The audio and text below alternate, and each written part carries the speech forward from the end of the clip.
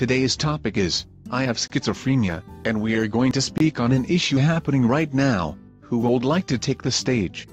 We have really great news for the schizophrenia community. It seems that people are saying that 10 to 20 milligrams 3 times a day of the drug ambien are giving them total relief.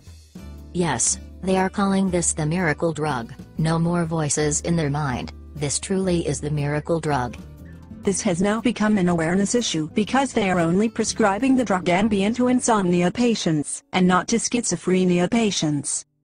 The really sad part about this is the people who are aware of this miracle drug have no other choice but to get their meds from local drug dealers or lucky ones, their family. Of course.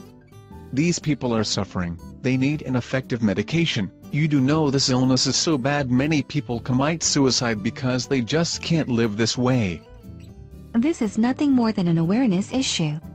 If the companies were aware of this, they would be compelled to put ambien on the list of medication to be prescribed to schizophrenics. This is not a joke. Be a hero. Save a life. And help spread the word. Thank you so much.